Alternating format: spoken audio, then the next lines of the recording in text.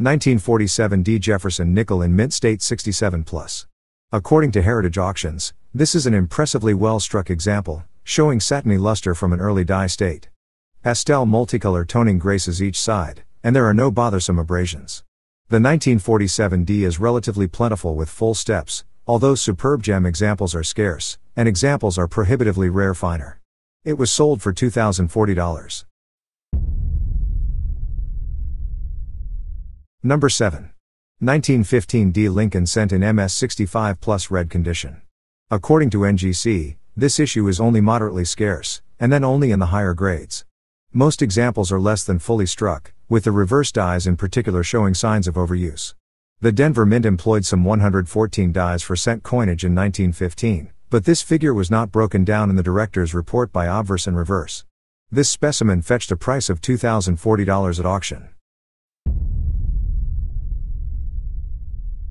Number 6. 1934 Lincoln Cent in MS 68 red condition.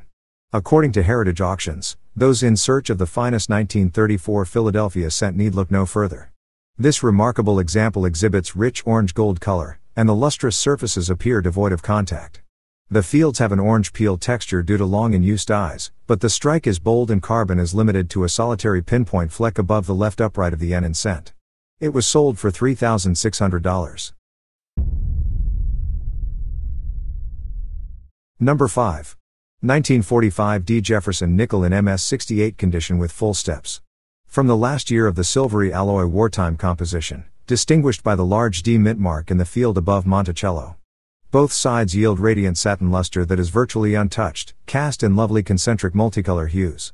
The strike is sharp, and this is one of few full steps examples of the issue that PCGS has certified MS 68. It ended up selling for $5,160. Number 4. 1971 D. Kennedy half dollar. Highly elusive error 50-cent piece struck on a wrong planchet, that is 40% silver planchet. It weighs 11.59 grams. According to Stax Bowers, this exciting offering is for a 1971 D. Kennedy half dollar, an issue that was produced using the then new copper nickel-clad composition, struck on a 40% silver planchet in error. As the Denver Mint used that composition for its 1970 D. half dollar issue, distributed only in mint sets, this planchet was obviously left over from the preceding year's coinage. Boldly struck with satiny luster, both sides exhibit only the lightest suggestions of toning to otherwise silver-gray surfaces.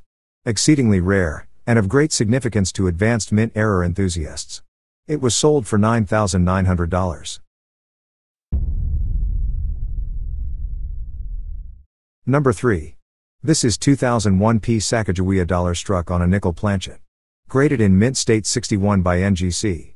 The strike is nearly flush with the upper right obverse and lower right reverse borders. The difference in size between the dollar dies and nickel planchet has resulted in the loss of only the top half of the letters in the words United States of on the reverse and a few minor details along the lower left obverse border. All features that are present are fully impressed and sharp, the surfaces bright with satiny mint brilliance. A thin, shallow obverse scuff over and behind Sacagawea's head is the only impediment to a higher mint state grade. It was sold for $10,200.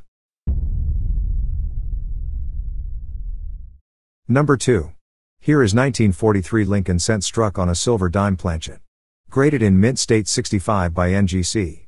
Fully brilliant and sharply struck on all but the extreme edge of the coin where the smaller dime planchet was stretched nearly to the width of the Lincoln Cent by the force of the dies.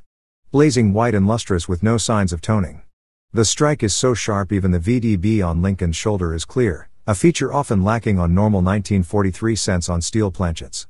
Of course all 1943 mint errors have a sort of magical appeal because of the fame of the 1943 cents struck on regular copper planchets, of which only a modest number exist. It was sold for $10,575. Number 1. This is 1921 S dollar struck 20% off center. Graded in mint state 62 by NGC. According to Stax Bowers, the struck portions are fully defined with intense satin luster, the crescents of virgin planchet with no individually mentionable marks, and the entire package fully untoned and brilliant.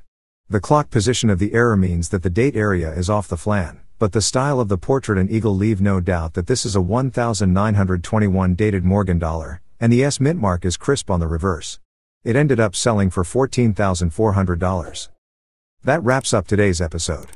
Hope you enjoyed this video. If you did, give it a thumbs up and smash subscribe button down below.